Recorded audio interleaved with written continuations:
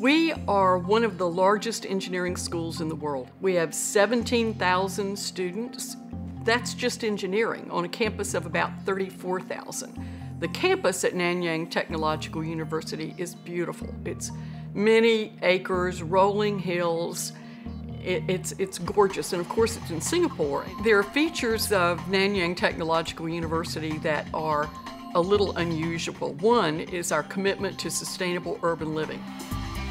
The multi-purpose scooter, or VOI, is developed by a team of Nanyang Technological University students and TUM, or Technical University of Munich students. Based on this concept, we built a scooter to have a passenger compartment that's in front and very comfortable environment for him. Secondly, we're also coping with the congestion, solving the congestion problem, and also create less pollution in the streets.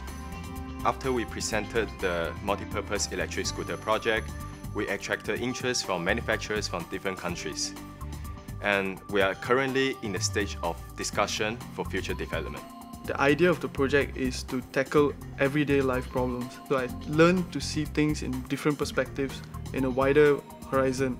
It inspires me to actually look further and see other problems that we can solve in our daily lives. Nanyang Technological University is proud of any number of innovations. Our satellite program is fantastic. It's multidisciplinary. It involves students and faculty at all levels. ASEE microsatellite is an Esperanto satellite project. This is a joint collaboration between NTU and Defense Science Organization National Laboratory. It was successfully launched on 20th April 2011. Today, we have been operating it for more than 2 years, and the satellite is still performing very well. And in 20 years' time, we hope to fly multiple nanosatellites in the range of 20 kg to perform complicated tasks. Satellite technology represents the pinnacle of science and technology. Our ability to build an entire satellite in NTU shows the technology strength of NTU in science and engineering. We're also excellent with exploring tissue engineering. We're very interested in artificial cells, the interaction between artificial cells and electronics, for example. And one thing that we hope is that we'll be at the forefront of improvements in healthcare over the next decade. The Nanyang Technological University in College of Engineering is leading this project. The artificial liver platform further addresses the lack of good in vitro model of liver tissue, which are needed to assess whether drug candidates are toxic to the liver. The team based at NTU School of Material Science and Engineering is collaborating with clinician scientists from Stanford University and Singapore General Hospital. And it demonstrates the potential of what can happen when researchers from different backgrounds work together and exchange ideas. Unforeseen medical innovation can emerge. I'm with the School of Electrical and Electronic Engineering, and in this school, we have a research center known as Infinitus Center of Excellence. We have a project called STATINA. It's actually an acronym for Speech, Touch, and Acoustic Tangible Interfaces for Next Generation Applications.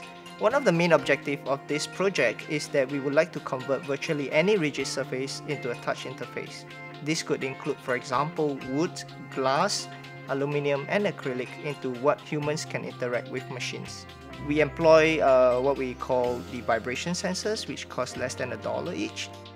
My favorite feature would definitely be the low cost, because that makes this technology very affordable and accessible to a lot of people, and hence it has a lot of potential to change a lot of people's lives. One of the best ways to determine how well an engineering school is preparing its young people is their employment opportunities. And we're thrilled that our young people have job offers before they even graduate. Local industries and international industries are interested in employing our students, and that's the #1 measure of how well an engineering school is doing its job of advancing science and engineering in the public good. In my opinion, NTU College of Engineering has definitely an edge over other universities in terms of giving us the freedom to explore, and it trains us ultimately to be practical thinkers and come up with robust ideas that may change the quality of life in the future.